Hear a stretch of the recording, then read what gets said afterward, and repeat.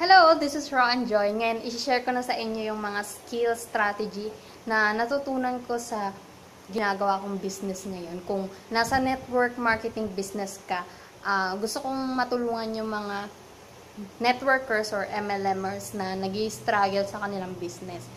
So, ituturo ko sa inyo ngayon yung strategy kung paano yung tamang pag-market sa products mo at sa opportunity mo using the power of internet. Bakit internet ang gagamitin natin para i-market yung mga products mo? Bibigyan kita ng example. For example, yung mga small business sa online like Lazada. 'Di ba? Isa siyang online shop na marami siyang binibentang mga products doon. Kahit hindi ka na pumunta ng grocery, pwede ka nang online shopping, di ba?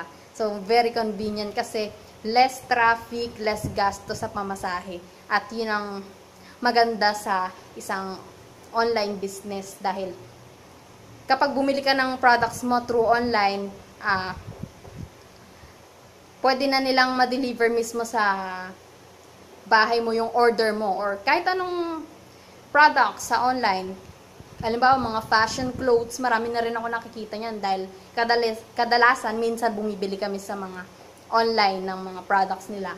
So, pinapadala na nila mismo dito sa bahay namin yung orders namin. So, di ba, very convenient. Kahit hindi ka na pumunta sa mismong store, pwede ka na magkaroon ng sarili mong online store. At dun ka makakakuha ng maraming mga buyers or customers na willing bumili sa produkto mo. So, napaka-powerful na ngayon ng internet para i-market yung products mo. Pero, syempre, ingat-ingat din kapag merong mga ganong nagbebenta sa'yo through online, ingat-ingat din. Kasi, nagkalat din minsan yung mga scam. So, ituturo ko sa inyo kung paano ba natin re-relate yung network marketing sa internet. So, through internet, yung network marketing, di ba karaniwang kapag nag-invite tayo ng mga prospects natin para makapagpapunta ng tao dun sa office natin at makapag-recruit ng business partners, pinapapunta natin sila sa office. And then, di ba, masyadong magastos kapag nililibre natin yung mga prospects natin. Minsan pa nga, pag nagutom sa daan, nililibre natin sila. So, ganun yung naranasan ko dahil nung nag-i-invite pa ako ng mga prospects ko. Malayo kasi yung office namin sa Ortigas pa. So, yun din yung dahilan kaya hindi makapunta yung mga prospects ko sa office namin or sa business opportunity meeting namin dahil malayo kasi yung office namin. Ayun yung mga dahilan nila kaya karaniwang hindi ako makapagpapunta ng tao dun sa office namin at hindi ako makapag-invite kaya wala akong new members or business partners. So, yun yung struggle na naranasan ko. So, ito gusto ko lang i-share through online. Pwede mo nang ipakita yung opportunity mo.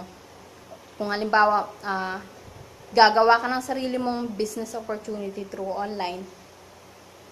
At ito yung ituturo ko sa iyo kung paano gawin yun. Paano ka hahanap ng qualified prospects na willing makinig sa iyo at willing sumali sa opportunity mo para hindi mo na magawang mamilit ng mga tao na hindi naman interesado sa offer mo or kung halimbawa focus mo is makapag-generate ng sales sa mga products nyo. So, ito na yung ituturo kong strategy ngayon. So, let's go. Ituturo ko na siya ngayon.